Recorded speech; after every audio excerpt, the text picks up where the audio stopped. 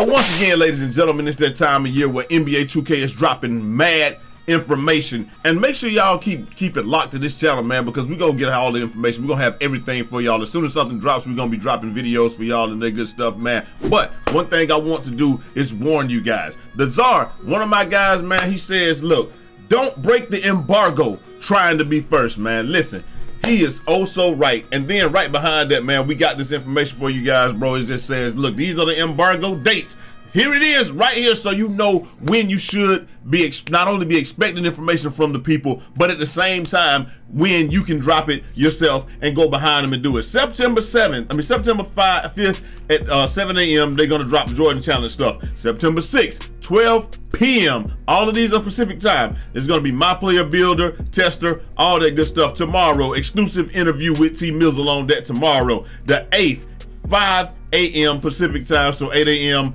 Here, you know, you got the Jordan Challenge remaining, and you know, then after that, bro, I think they're gonna be dropping all the other stuff. So that lets you know right there how serious they are. I'm telling you, the people that I've spoken to that have gone to the event and done all that good stuff, bro, they are telling, listen to me, if you drop something before it, like I think what y'all might say, if you got the information, or even if somebody's giving you the information, if you drop it before it, 2K is going to come through and clip your.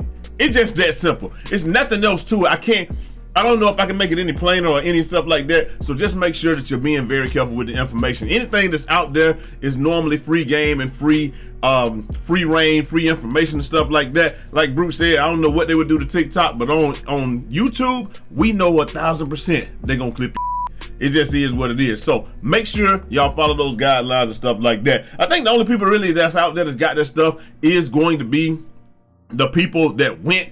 But I'm sure there's some people that have some side information or whatever like that. And you know, hey, I just want y'all to be wary. It's better safe than sorry. Up next, man, check it out. We got the boy Mike Wang, man, and this is my guy Air Samurai, man. He said John Slayer and Acrobat still in the game, or is it in Masher? And he says those are both still in the game. And then we got Reed. He says the Teardropper badge fused with another one also. He says Teardropper has been rolled up into Giant Slayer, so that's good to know, man. I think that a lot of the stuff that they're doing as far as the consolidation of badges and getting this stuff together, it just makes the game a lot better, a lot more straightforward. And if you know, I mean, I've heard a lot of stuff about how things are. It'll make a lot more sense once we get the builder information and we are able to be told more. So you know, it's one of those things where there's a method to 2K's madness. I just hope it's just not too much madness to the methodology or what have you. Up next, bro, Mike's talking again, and he says to unlock jump shots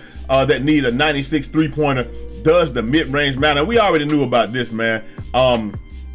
And then then someone else said, so they replied to that string and they just said, what build do you expect to do well early? And he just says, early will usually favor bigs. Lots of bricks are gonna go up, which means lots of easy boards and putbacks.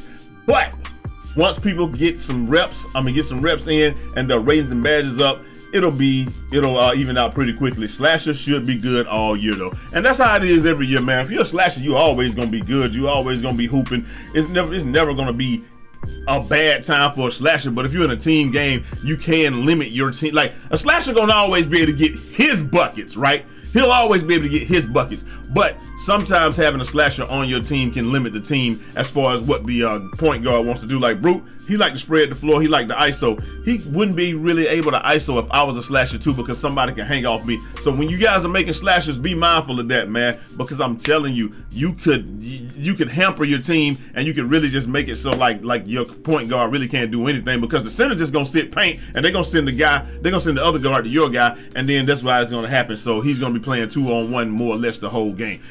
If you're not the guy with the ball and you're a slasher, it's gonna be extremely difficult, because Bro really is a slasher. He's just a catfish slasher. A lot of people think that he's some type of play shot or something. Nah, he's a slasher, bro. He got like an 83 ball or something like that. What's making him hit the shots is what I got. Is my floor general was making him hit them shots, baby. But you know, it is what it is, man. All right, next up, Mike comes through with some more info, man. And this is just one that somebody just really asked, what about free throws? Will it be harder this 2K? And he says free throws are more skill based. So you might have to go up to 70 with skill rather than You might have to go up to 70 with skill with the free throws this year, rather than just going what we've been going 60.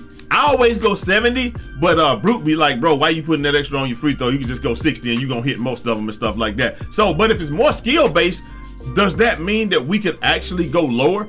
I don't exactly know, but we gonna see. And hey, before we continue with the video, man, make sure y'all hit this video with a like. Hey, we got this merch in the store, man, so check this out, man. It's the Breeze Tees store. Go over there, link down in the description. This is that Goku Saiyan shirt, you know, with a Adidas feel to it. This joint is fire. I love it. It's like 12 bucks in the store, man. Like I said, link down in the description. And make sure y'all hit the video with a like, man, because a lot of people have been asking me, why you not on the list for, you know, the tiered list. When somebody did a tiered list and they were like, you're not on the list, Jay. You should be on the list. I'm never gonna be on no list like that because y'all don't like the video. It is what it is, man. But you know, hey, y'all do what y'all do, and then I'm gonna do what I do.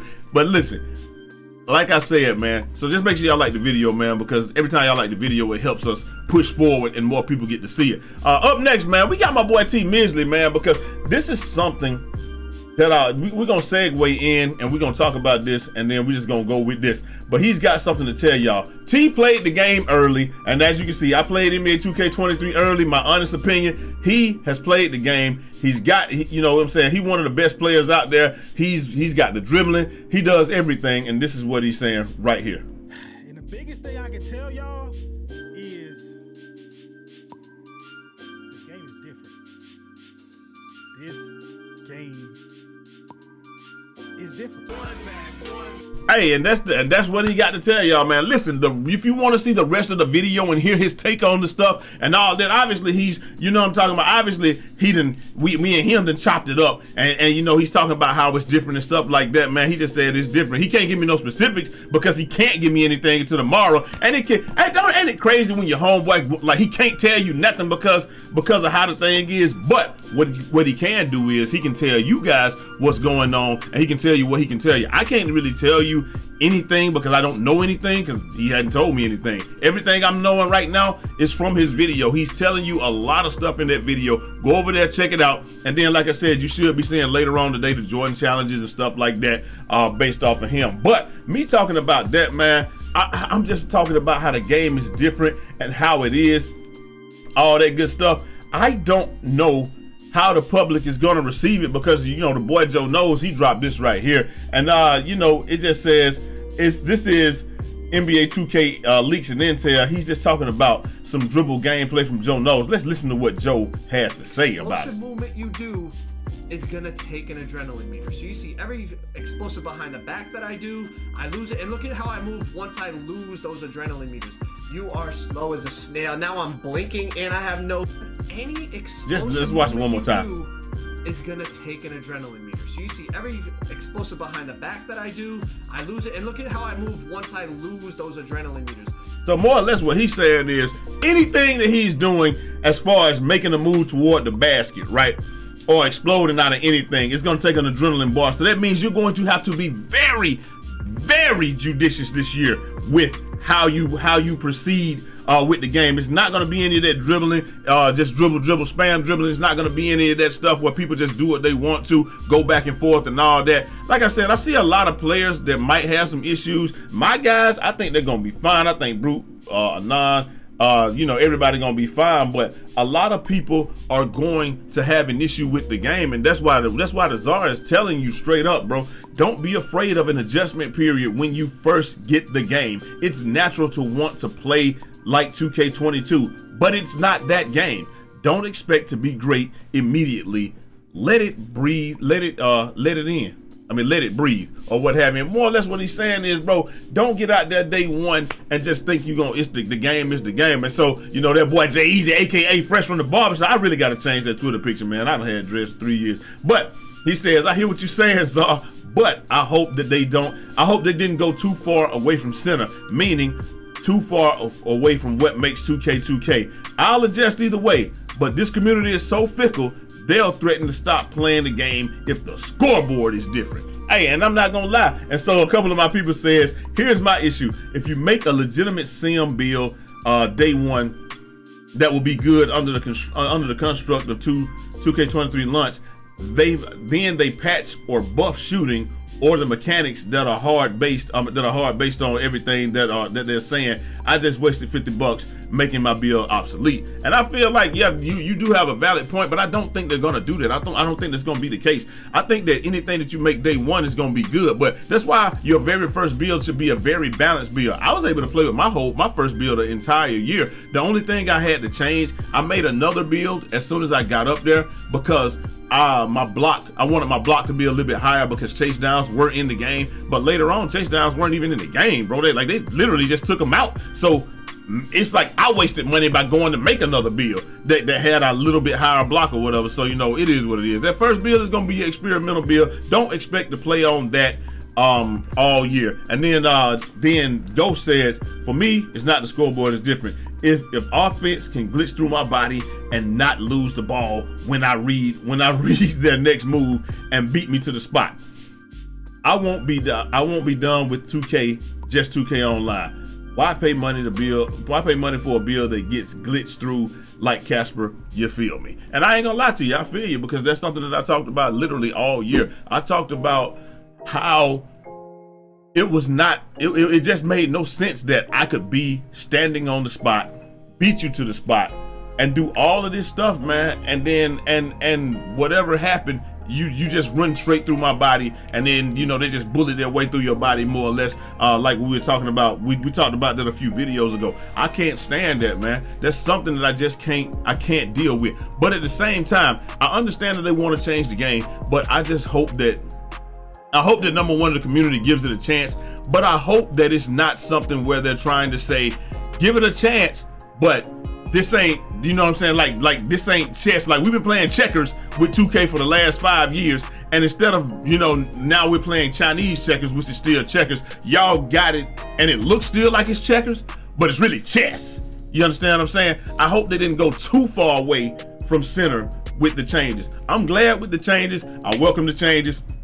But for me, I'm more interested in the longevity of the 2K community and the prosper and how the 2K community can prosper, more than I'm worried about being good at the game itself and being better at people so I can beat bums all day and make my channel look good and make it look like I'm the best player in the world so I can get monetary value. Now, I mean, that is important, but I'm still, like, I'm a basketball head. This is the only basketball game we got, so I just want the basketball game to be good. I want the game to be good, and I want the game to have life more than I want to make money off of the game, if that makes sense. Like, I know that it is counterintuitive because I'm a content creator, but I feel like if the game is good and it's something that people want to play, then the content creation will follow by itself. So like I said, man, more than want to be good and just look like I'm better than somebody, like how this dude is just left, right, or whatever. I just want to be, I want to have a good game that is solid and that people enjoy playing. And I feel like if we get that, everything will take care of itself. So I just hope they didn't go too far away from center and make it, and it's really just reskinned live instead of it being 2K, if that makes sense. I don't want it to be 2K in live. I mean, live in 2K skin. I want it to be NBA 2K. But anyway, man, let me know what y'all think down in the comment section. Hopefully you understood what I was saying. If you rock with me, boy, you rock with me. If not, hey, you know, hey, hit the dislike button. But whatever you do, busy yourself, player, busy yourself. And I'm gonna holler at y'all next time. Till next time, it's your boy Eazy, aka Fresh from the Barbershop, BK the People's Champ. Godspeed.